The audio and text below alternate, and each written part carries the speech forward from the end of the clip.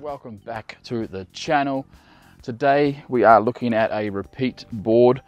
You would remember a little while ago we looked at the REVEL two-wheel drive kit. That's the direct drive with the slider remote control. Well, we've now got the four-wheel drive kit to test out and review and give feedback on and show you guys. Now I've mounted it onto a transite deck.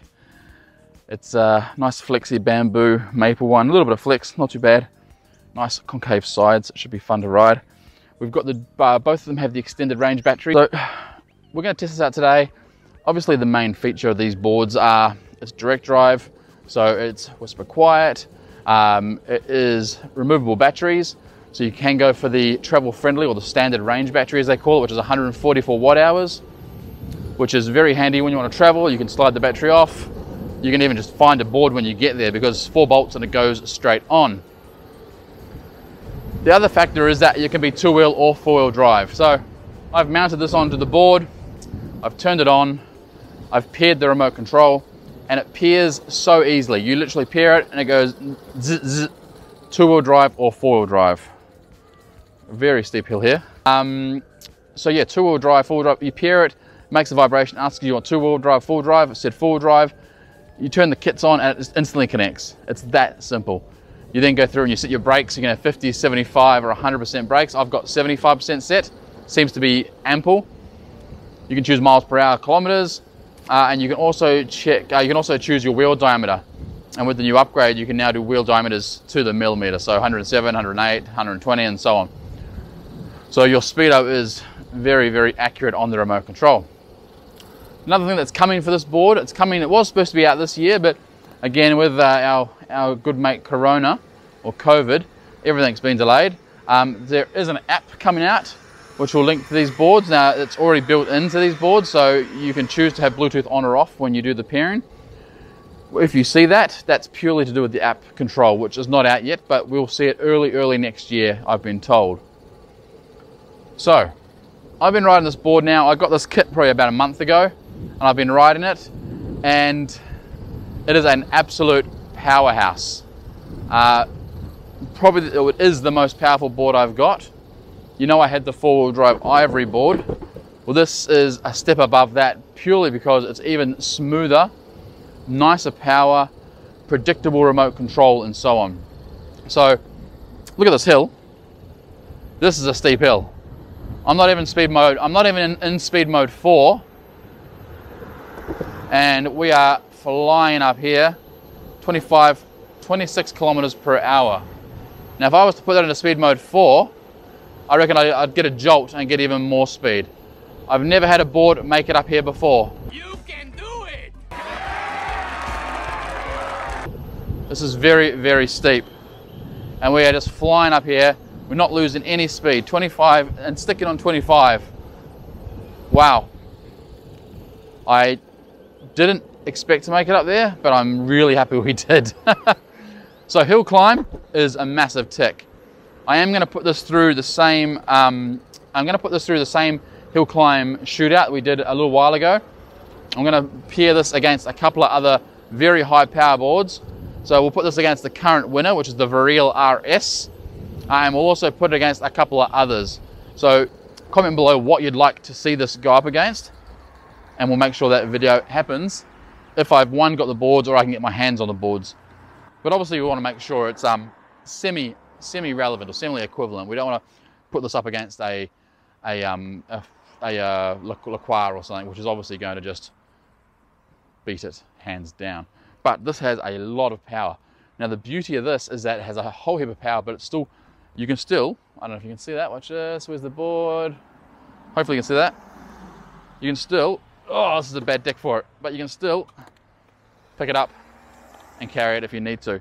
Now the whole thing's probably weighing around 12 kilos at a guess. Oops, didn't mean to drop that.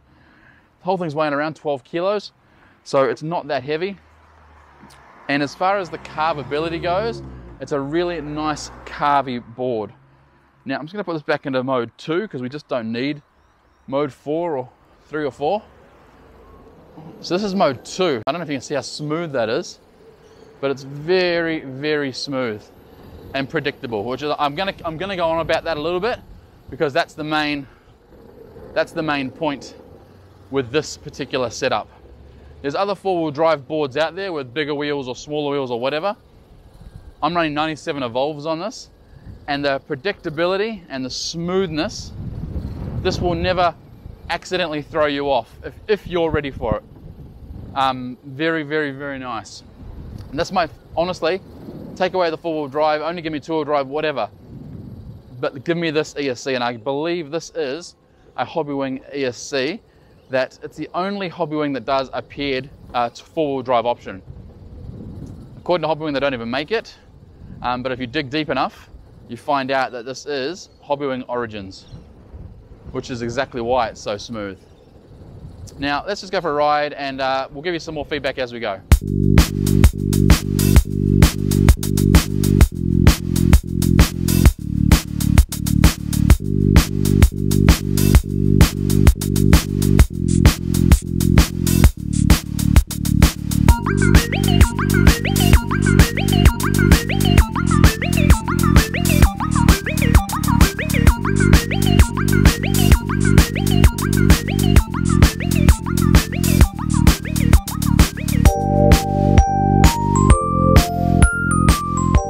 Alright guys, so now let's have a quick look at its top speed. For this we will go into obviously speed mode 4. We'll have the app running on my phone. Let's do that now. Record screen. Let's make sure it's good to go. Alright, speed mode 4, a pretty full battery. That's my usual spot, so it's about 250 meters long. Wow, this is fast, man. Few speed wobbles there.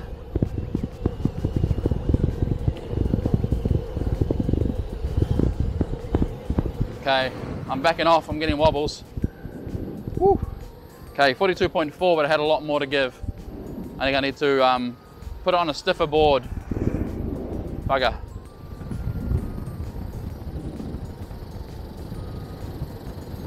Okay, so the speed on this is very, very nice. 42.2 there. Definitely had a lot more to give. I think this will hit, I think this says 45 on the website. I think it'll pass that, to be honest. And don't forget, I am 100 kilos. Now, if you can hear that noise, let's be quiet and listen. I crushed a bearing when I was doing up the wheel. Literally, I got to my filming spot, got all unpacked, and I realized I had slightly crushed one of the bearings. So it's not the motor at all, it's just me being silly with my my bearing maintenance. So I apologize for that. Now, as you can see, turnability is no problems. I was skeptical with the four-wheel drive. I thought maybe the four-wheel drive could be a little bit hard to turn or carve, but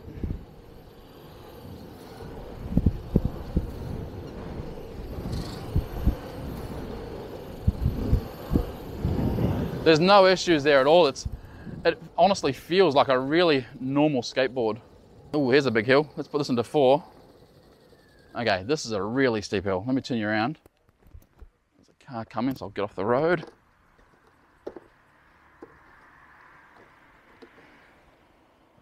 Okay, this is one of the very steepest hills around here. You can see there by the angle of the cars. I haven't measured it, but it's definitely over 20%. Now I'm on the hill already, so we're going to start from a standstill.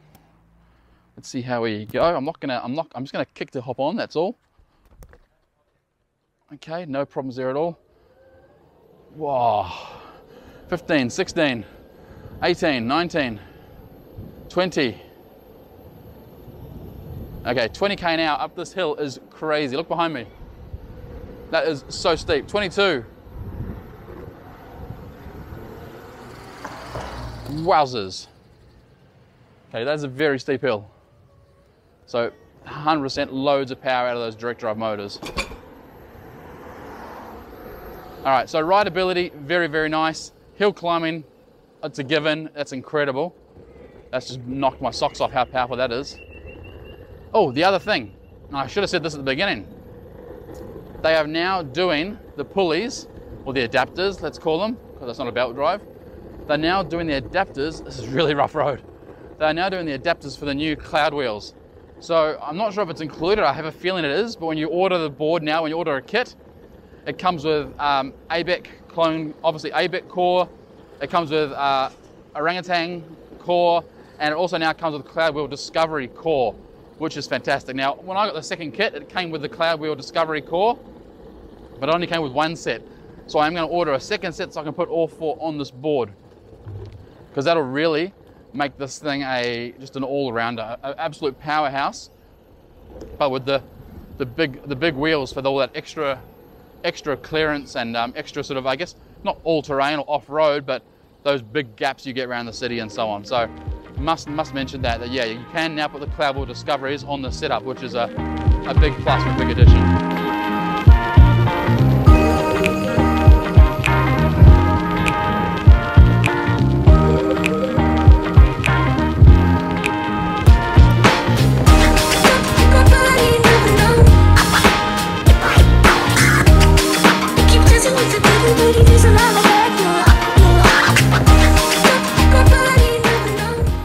Alright guys, so let's end the video there. Thank you so much for watching. The REVEL 4-wheel drive kit gets 2 massive thumbs up, as I knew it would.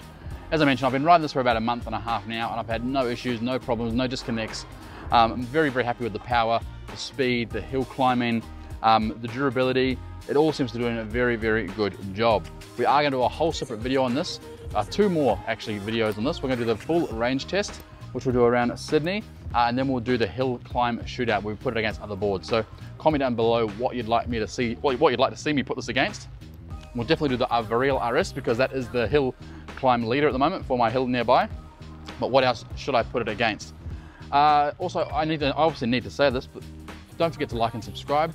The more people who subscribe, the better the channel grows, the better opportunities we get to review and test and recommend to you guys out there being the public. So guys, thank you so much for watching. Remember, always wear a helmet, skate safe, and we'll see you on the next video.